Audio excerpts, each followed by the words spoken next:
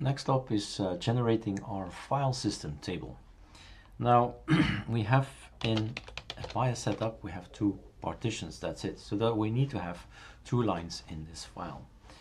Now we have a command, so generate my file system tab, -u, check out my MNT folder, take a look at it, and when you analyze it, you put your analysis in MNT etc fstab. So that's a very important part here. If you skip this, or if there are not two lines, we have a problem. So let's have a look at the contents. So we have root ext4 and we have SDA2 with none and swap. So that's just fine. That's how we need it, and we can continue.